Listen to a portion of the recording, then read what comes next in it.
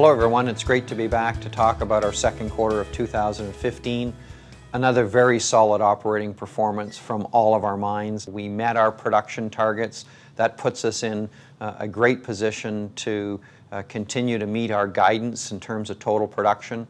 Our cost performance was better than we had expected it to be. We're also benefiting from the weakness in our local currencies, which helps our unit cost to produce gold in US dollars. So although we've seen volatility and we've seen lower US dollar gold price, it's not really affecting our businesses given the location of the business and given the good cost performance. We've been able to reduce debt in the first half of the year. That sets us up nicely going forward. In this market, I think we're the only company out there that's really doubling our exploration budget, adding good value through the drill bit, and that's going to position us to build on our business at our main operating platforms.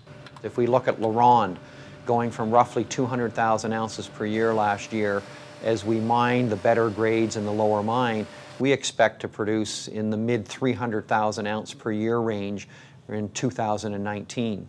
At Goldex, we produced about 100,000 ounces last year.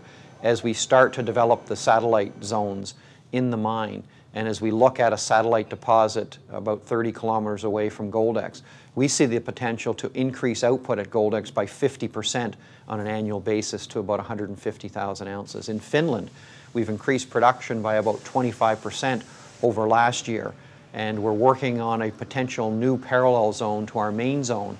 If that can be brought into a mine plan, then we can hopefully do better than 200,000 ounces per year at Finland. In Mexico, we've got the Barqueño project we're drilling now, an initial resource later this year. India has expansion potential, so we see that business getting bigger.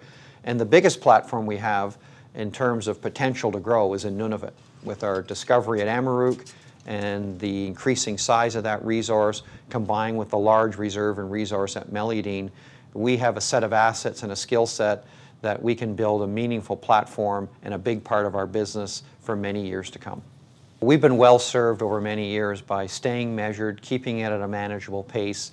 That is much more important now given the volatility. Having said that, we still need to reinvest in our business, so you'll see continued focus and emphasis on exploration where we're generating good value, we're outlining bigger deposits, the cost to find those ounces are relatively cheap, and we've also got our technical service group and our mine building teams focused on trying to translate that exploration success into new mines and added production. So we can manage that, we've done that many times before, and we can do that even in this challenging environment.